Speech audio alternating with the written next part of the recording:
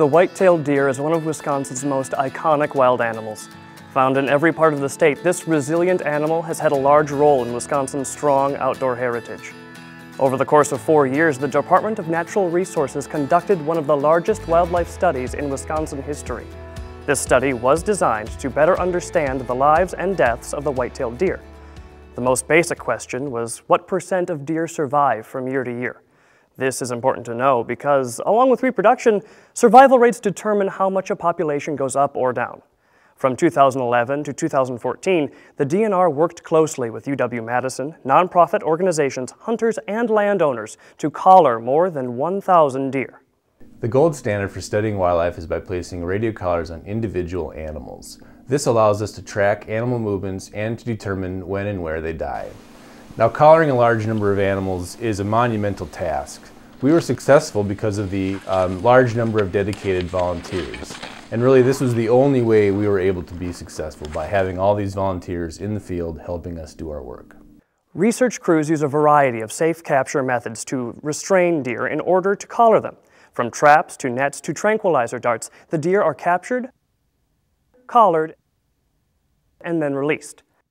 The study was split into 2 different locations.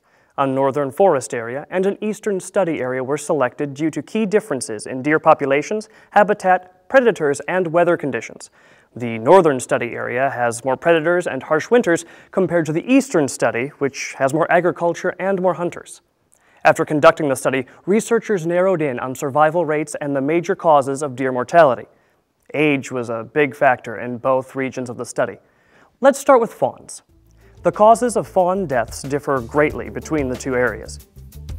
In the northern study area, fawn survival varied widely from year to year, from as high as 55% to as low as 25%.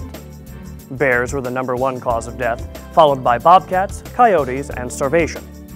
For the eastern study area, 65% of fawns survived. Starvation was the #1 cause of mortality, followed distantly by predation and roadkill. Going into their first winter, the young deer of both study areas did well during mild winters. However, survival rates dropped significantly in severe winters. This was especially true in the northern study area. The adult deer, on the other hand, fared much better in both the northern and eastern study areas. In both areas, survival was around 90% every year. Even during the harshest winters, adult deer proved to be hardy survivors. To sum it up, research shows that in the northern study area, predation and starvation are the most common causes of death for deer younger than 2 years old. While in the eastern study area, the leading causes of death were vehicle collisions and starvation. Starvation was surprising in the farmland because during the growing season, food is just so abundant. The problem is that during winter, many of the woodlots didn't have adequate food to sustain deer.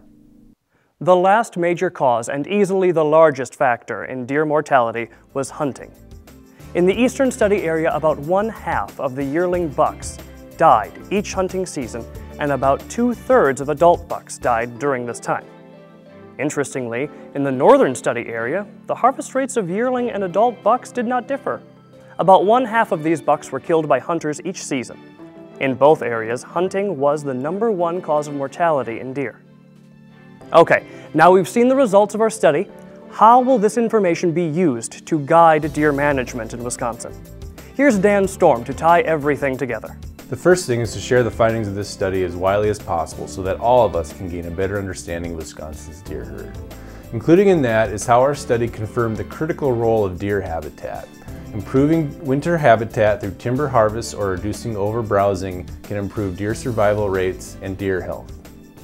And finally, the data from this study will be used to strengthen population estimates for the annual quota.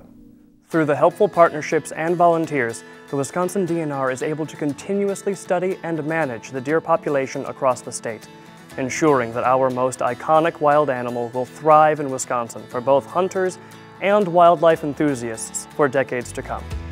For more information and to see the full report, visit dnr.wi.gov and search keyword deer research.